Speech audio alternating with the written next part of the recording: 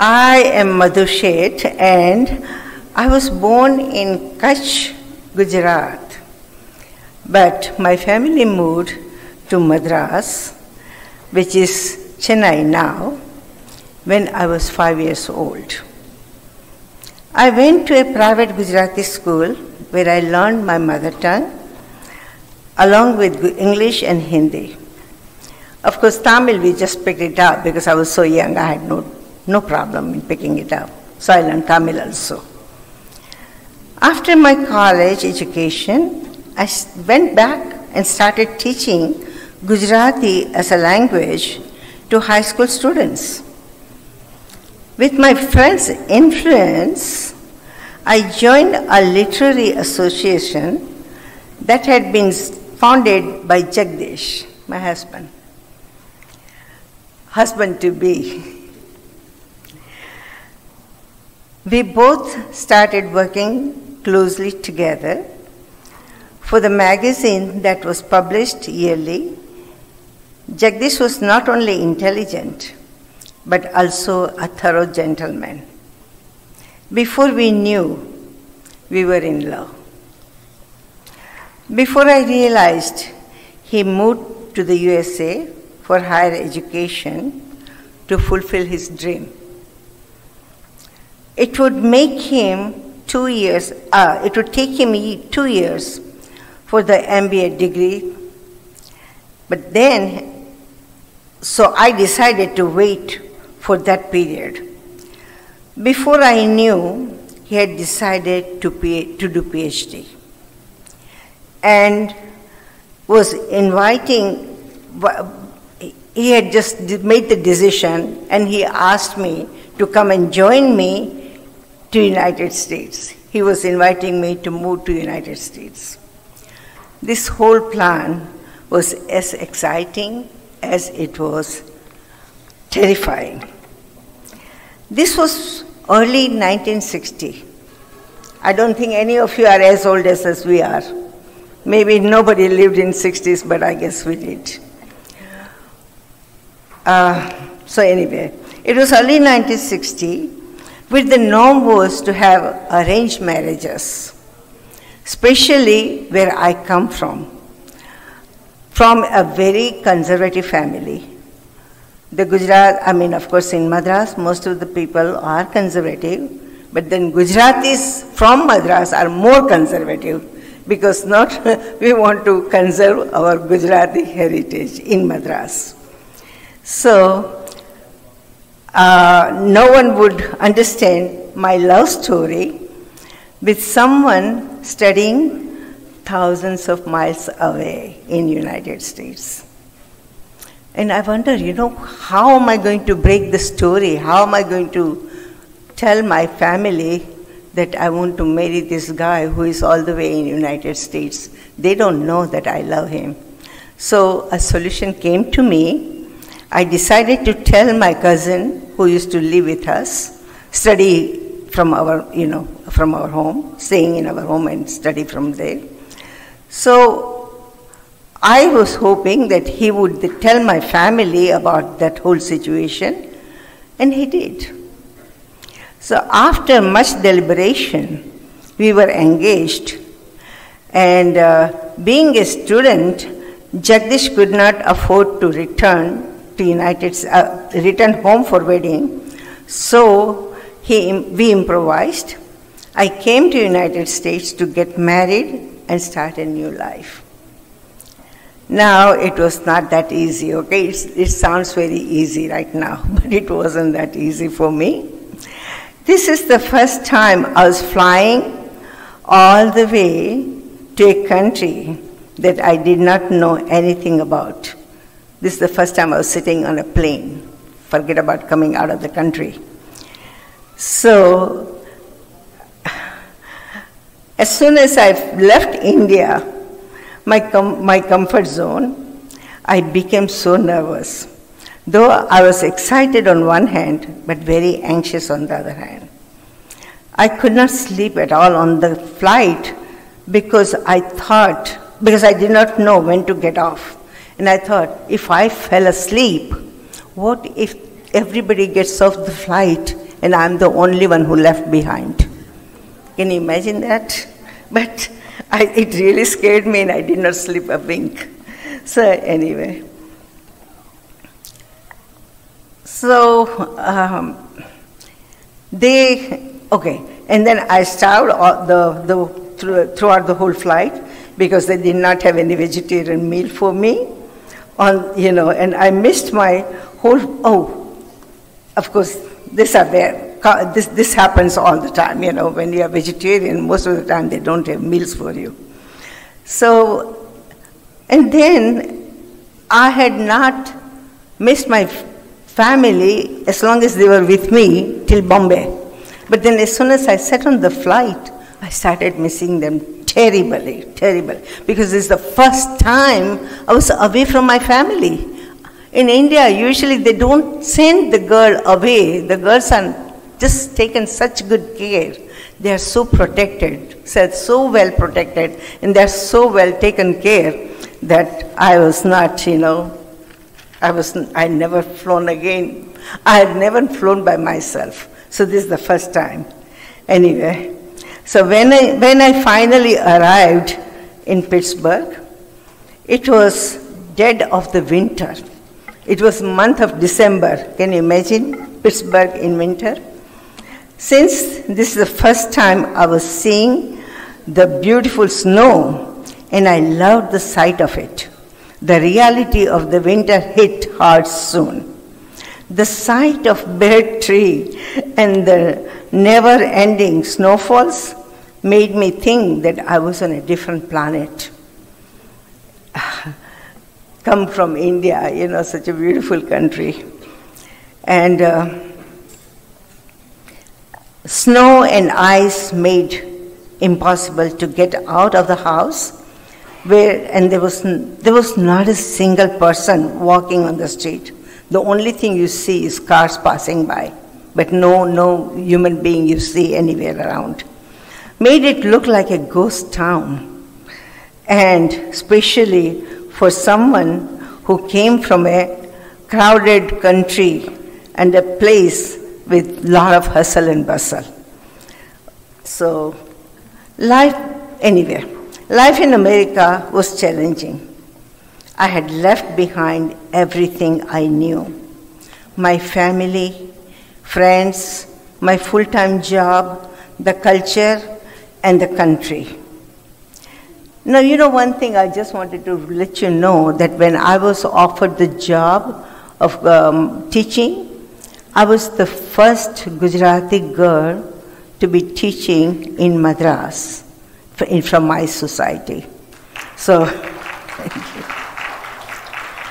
So it was not easy for me not to have a job. All of a sudden, I found myself, I became a housewife. I had to clean, which I never did before. I had to cook, which I never did before. People did all of that for me, but I had to learn all of that. And I didn't mind doing it, really. I didn't mind learning, because I just love to learn anything and everything. So being a vegetarian was a big challenge. There were no Indian grocery stores in the whole country. There was no resources or any support system in those days. Nowadays we have a lot of societies, so many, temples and so many stores and restaurants and a lot of things, that really help you get together and, help each other. But in those days there was nothing, no resources. And anyway, for Americans, the word vegetarianism was a novelty. They didn't even know what the vegetarian means. They thought all we did eat was lettuce and carrots. That's all they thought. Anyway, it was a novelty for the main source of protein. The main source of protein for dal that we made, there was no dal available. So do any of you remember Campbell's soup? we used to make dal out of the green pea soup. That was the only kind of protein we used to get.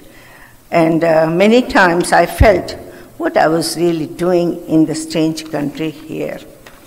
So,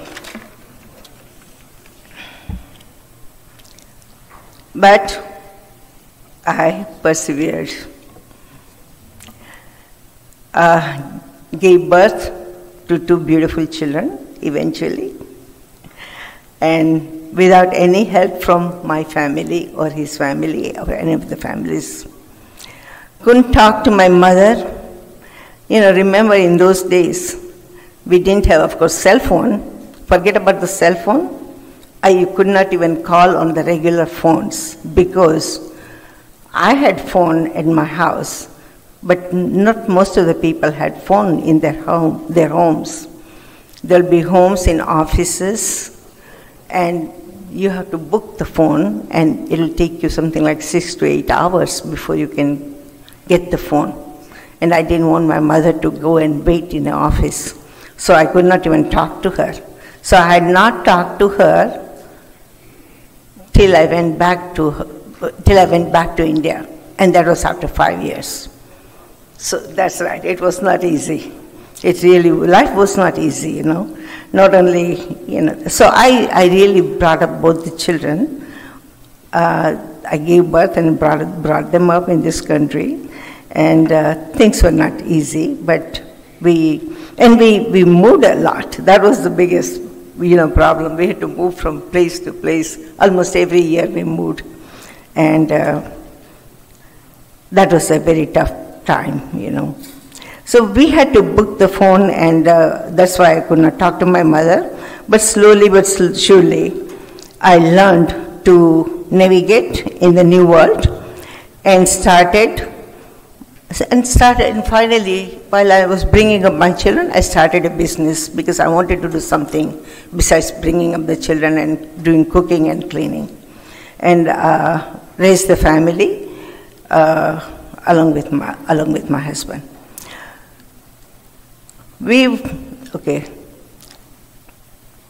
I gave up my career really to bring up my children, vegetarian, and also we wanted to give them good Indian values, and it helped a lot. While my children were growing up, there was time when they would really ask questions where it was difficult for us to answer. When my daughter was around 4 years old, she asked me one day, why don't we go to church? All of my friends, American friends, they all go to church. Why don't we go to church? We really didn't have a very good answer because we did say, well, we are not Christian, so that's why we don't go to church. Then said, well, why don't we have our own church? Well, we didn't have any temples in those days. So, and we were very young ourselves, we were very poor, and we could not afford to build the temple at that time. But this really stayed with me forever, that I am not able to provide the religious background that I was brought up with. I went to a temple every day because there was a temple nearby, and my parents made me go there, and I enjoyed going there. And you know that you have the identity, and we all have identity. Either you are Jain or you are Hindu or you are whatever background you have, whatever religion you follow, you all have that background. So this is what it really stayed with me. And it made me feel very bad that I'm not able to give them the good background. Finally, once we became empty nester, we decided to give back to society. We started a couple of, what did we start, honey? Okay.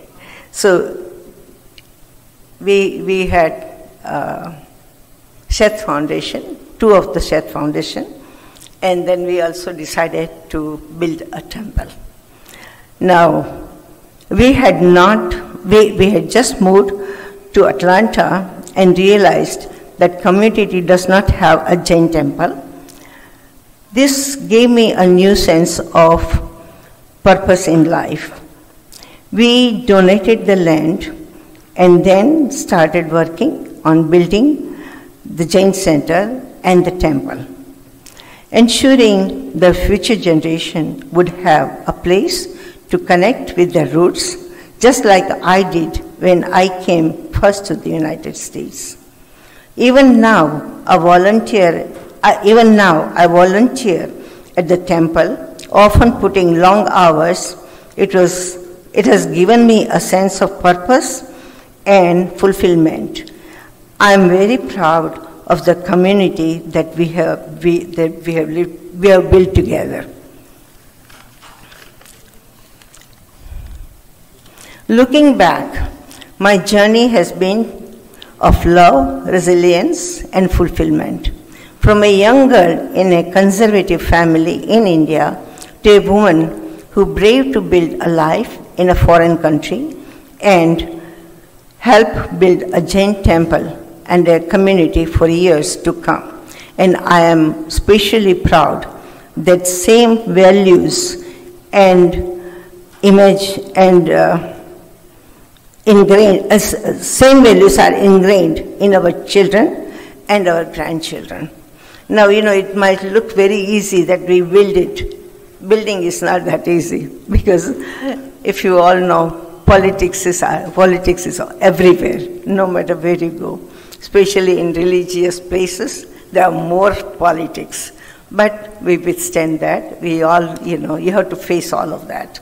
But in spite of all of that, difficulties, there were a lot of difficulties, we were able to build the temple, and I'm very proud of that place. And today I came here late because, I don't know, but Paryushan, Jains have Paryushan, and Paryushan Parv was just finished last week. And for the first time, we had 90 attais. Now, if you don't know what is attai means, they are fasting for 8 days. There is no food taken whatsoever, only the boiled water. And for the first time, there were 93 attais. It was a record break. So, so then they are celebrating this attai, and then you have to go and visit them and help them celebrate. So that's what I have been doing, going from morning till, I still have one more place to go for the celebration. And that's the reason why I came late, but I'm so proud of it. I really don't mind many times, when you are building a temple or when you have built a temple, you put many hours, but I don't mind that at all. I love to do that. I'm still, very busy with that. I'm very active with my temple, and I'm very proud of it. Thank you so much for listening to my story.